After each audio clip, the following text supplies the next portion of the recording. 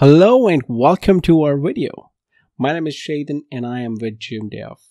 In this video, we'll look at a brand new element for JD Builder, that is button group, that gives you the ability to create multiple buttons without having to create multiple elements. So we'll take a look at this get started button, for example.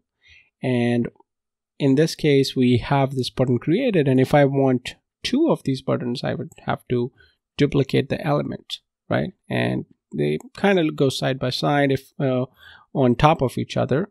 And if I want them side by side, I'd have to create in a row, drag them over, and all that. And there are chances where you have a primary and a secondary button where you just need them side by side. Two or even three buttons in some cases. So to do that, we'll go ahead and add a new element. Call it buttons group, and there you go, right there, and then we have two buttons. So let's try to style them like this button. So we'll get rid of that button first. Let's disable this. There you go. Let's just delete it altogether.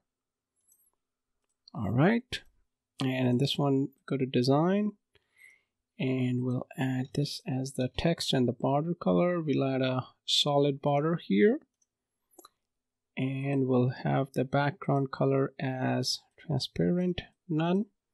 So kind of looks like the button we had before. We can add a little bit of padding to make the buttons bigger. So let's add about 10 pixels of padding here and 20,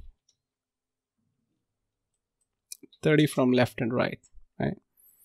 And there are some other simple settings too, whether you want the buttons side by side, or you want them stacked on top of each other, or you just want them stacked on tablet on mobile, right? And you can add more spacing between the buttons. This is vertical spacing between the buttons. And that's pretty much it, right? So you also have the alignment options. This is only useful if you don't have the stacking on. So you can select that alignment to be left, center, justify, or just default left aligned. And this is responsive, so we can have the button center aligned on mobile or tablet and left aligned on desktop to fit your needs. And let's name these buttons a little differently. So we'll call this click here, and this one can be learn more, right? So that's kind of what the buttons might look like. And it's not limited to two buttons. You can have multiple buttons in here, and they may all have a different link and a different view and whatever, and they may have an icon as well. So buttons can have an icon. And let's go adjust the spacing so they all fit in one line, right? And let's adjust the spacing a little bit. There you go. Now they all fit in one line.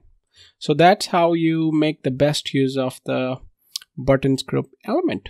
Thanks for watching.